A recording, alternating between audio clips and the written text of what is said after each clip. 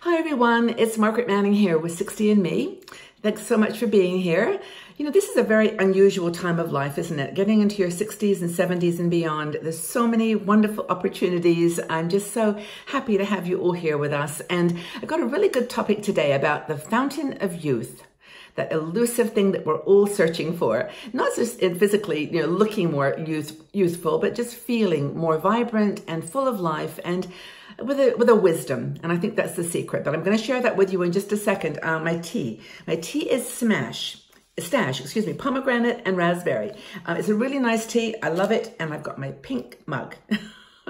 Everything's pink today. But anyway, I do hope that you're doing well. Grab a coffee or tea and let's sit down and have a chat. Now, our sponsor for today's show is International Living. Now, International Living is a company who advises people about traveling and retiring overseas. It's got some amazing resources, really good reports. They've got people out in the world checking things out, writing back about their experiences. And if you're thinking about going to Panama, Ecuador, Costa Rica, Portugal, there's so many options. They have got reports that you want to read and check up on. So if you go out to internationalliving.com/60andme, you'll see the link where you can just send them your email, and then they'll send you a link to a resource that you can refer to, and just open your eyes to the world out there in case you're thinking of retiring abroad. So thanks to International Living. Now, the topic today, Fountain of Youth, speaking of travel, I think it was Ponce de Leon, or some Spanish conquistador who claimed to have discovered it many years ago, but the water that you can drink that will make you live forever. But of course, we know this doesn't exist yet. And Paula Harrer, who's one of our bloggers, wrote a great article on keys to the Fountain of Youth, if you dare to plunge into it. And it's not probably what you think. But of course, nothing here is magical. I mean, all we talk about on 60andMe are things that can be done, practical things that you can do. And we live in the real world.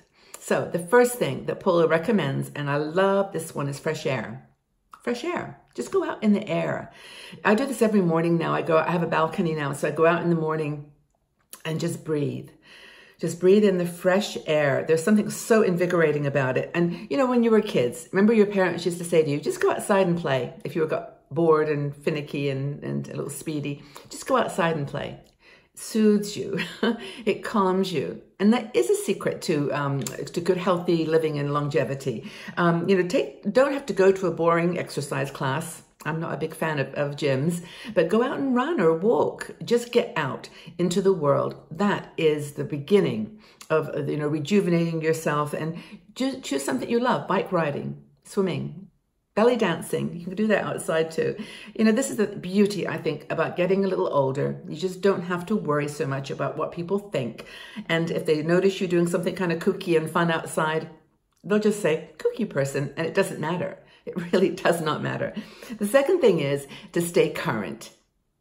I know technology is hard, and Paula admits this, that, there's things happening so quickly. And I sit on the bus sometimes and I watch the kids with their mobiles and how quickly they navigate and scroll and pictures flashing. And it's like, it's an art, but don't forget, they've been doing this since they were kids, little children. For us, it came into our lives in our 40s and 50s, and so we're not, natives. But try it and stay current. Staying current really energizes your brain, energizes your body, and just appreciate the things that you do get through technology that are so helpful, like health records. If you go to the hospital or doctors now, it's all there. It's not on those big files of written paper. It's actually in the computer. They can get access to it super fast, and they can see your history. So the health records is one thing. Think about the things that you order. I mean, for example, I like to shop. I go out shopping. I don't buy a lot, but I like window shopping. And I like to get ideas. And sometimes I'll see something and, oh, that's really, really nice, but they don't have it in my size. So I go online at home. I could order it in a minute. And then I have that thing that I wanted that I think is useful to me. Just discovered a place that had long sleeves on your tops. Not 3/4, but like over just above the elbow. It was like, wow, that's a really big invention. Very useful if you don't want to wear sleeveless things all the time. But anyway, that's the kind of thing shopping is made easier. And progress in technology we've got to admit, has made our lives so much more convenient and comfortable. And I just don't know what I would do now without being able to check up things.